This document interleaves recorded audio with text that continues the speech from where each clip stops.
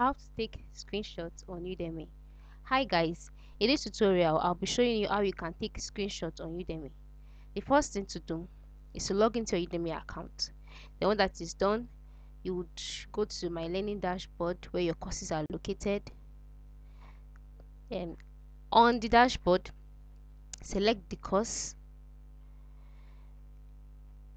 or depending on where you want to take the screenshot. If it's on the home page, if you want to take a screenshot of the home page, you don't have to come here.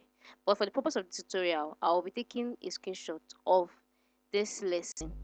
So the first thing to do, or the next thing to do, is to go to the top right corner of your Google Chrome screen. Not just Udemy now, but Google Chrome as a whole. You would locate the the three dots by the top right corner of the screen over here. Click on it. Then you in the drop down menu you select settings. Then in settings, you in the search box you would enter acceleration.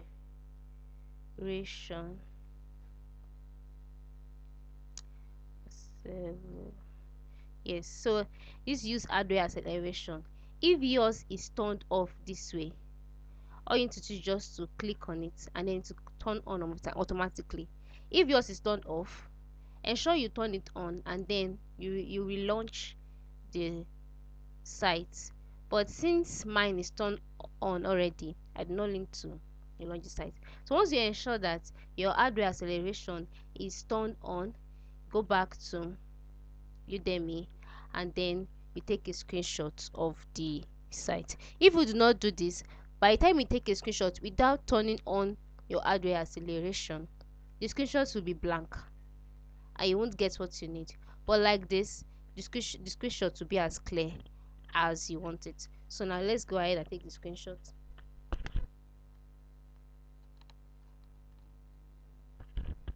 Now let's check out the screenshot by going to our photos.